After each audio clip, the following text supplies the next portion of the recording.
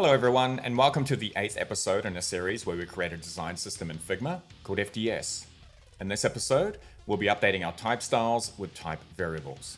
Now this episode is going to be less of a tutorial and more of a walkthrough. This comes down to how long it would take to create all the primitive type and semantic type variables we need to drive our type styles. And because there's no plugin that can structure them in the way they should be structured to achieve the outcome we need. And with that said, grab this file from the link in the description and let's go. Okay, so what are type variables? Well, type variables drive every value of a text style, like its font family, weight, size, line height, and letter spacing. In a similar way to our color variables, they're created as primitives, then assigned to semantic type variables.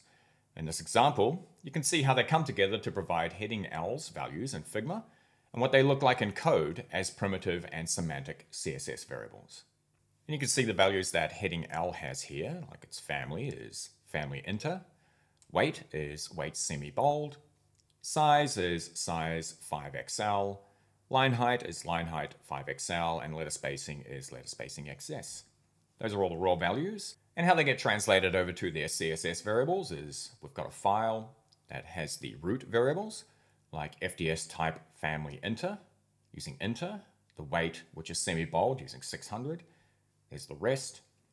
Then those are applied in a semantic mixins file. We've got font family, variable FDS type family inter, which points to this.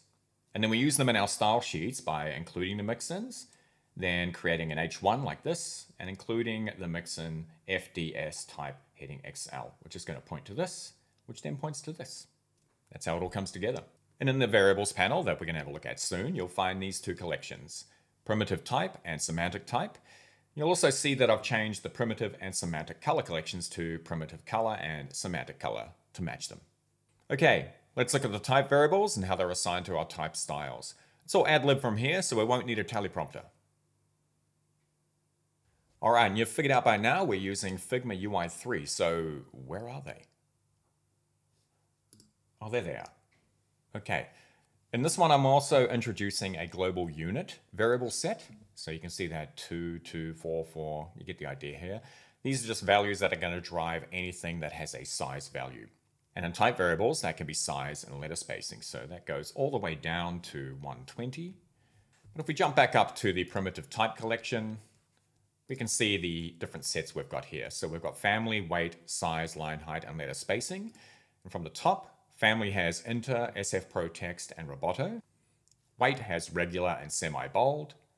Size is using those global size variables for XS, S, medium, large, all the way up to 10XL. Line height is using XS, small, medium, large, all the way up to 10XL. And if you pair two of these, we might have a size of large, it's going to be 16, and the large line height is going to be 24, which is how we've got our type styles set up now. And at the bottom, we've got letter spacing with XS, small, and none. So -1, -0.5, and 0. Okay, that's all the primitive type variables. Let's go and have a look at how we assign these to the semantic type variables. Let's open that collection. And if we come back to the top, we can see that these two variables are working together to give us our modes of desktop, mobile, iOS, and Android, with the breakpoint for desktop being 1440, the breakpoint for mobile, iOS, and Android being 393, and we can also switch the family from inter for responsive web to SF Pro Text for iOS and Roboto for Android. Now if we go find our heading L, which was in our example, and isolate that, you can see how we're also switching the size between the desktop size and the mobile size. So size is switching from 5XL to 4XL, and its line height is switching from 5XL as well to line height 4XL. And if I break all of those, we can see that this style is going to be 32 in desktop and 28 in mobile, and those are the line heights there. Let's undo that. And if we come back to all variables and scroll down, we can see that we've set up everything. All the headings and all the text, right? So text here is switching to regular from semi-bold, but there are semi-bold versions of each one as well. So we've got regular and semi-bold there. All the values are staying the same between those two weights, and we just go all the way down to text XS, which is 10 with a line height of 14. All right, we've got all of our primitive type variables assigned to our semantic type variables. Let's go and take a look at how they're applied to the text styles. And here we are at all of our type styles for web, desktop, mobile, iOS, and Android. And if we select heading L, the same style it had applied to it last time is still there, right? But if we open it and then go to edit its settings, and we've got the name here, semi-bold, and the properties here, semantic type, family, heading L, semi-bold, weight. Its size is heading L, semi-bold, size.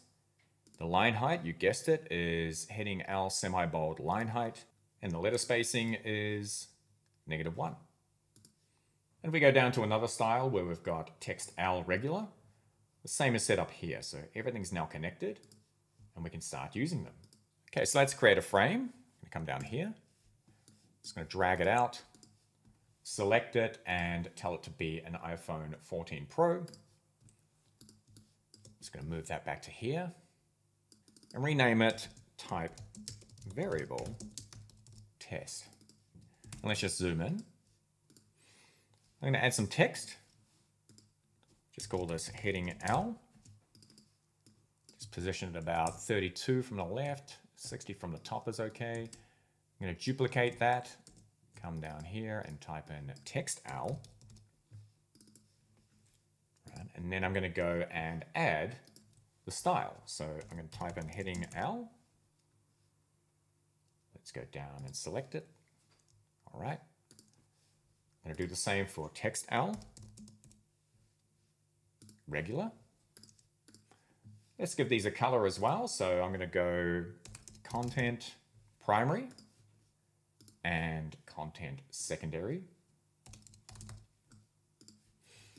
Okay, now I'm going to select the frame and then apply one of the modes to it. So we can switch between desktop, mobile, iOS, and Android and see the width not only change, but also the type family. Okay, so let's go over to layout, scroll down and find semantic type breakpoint. All right, so that snapped it back to desktop. Then we're going to go to appearance and then select semantic type. Now, desktop is the same because we're already there, but let's swap it to mobile. Okay, so what you saw there was the heading go down in size, but not the text. We don't need the text to go down in size for responsive mobile, but the heading did. Now, let's swap it to iOS. Okay, the family for both of them changed to SF Pro, and then Android changes it to Roboto. Let's just move this over here and switch it back to mobile.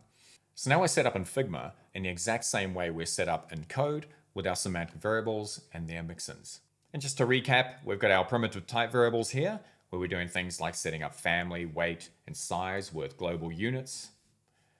We've got semantic type, where we're setting up the modes and their breakpoints and families. And we're following that mixin approach that we have in code, with each style having its weight, size, line height, and letter spacing variables. And you can change them by just doing it in the same way that you've learned throughout the rest of the series. And that's it for type variables. In the next episode, we'll be doing iconography. I hope you're looking after yourselves and each other, and I'll see you in the next one. Bye.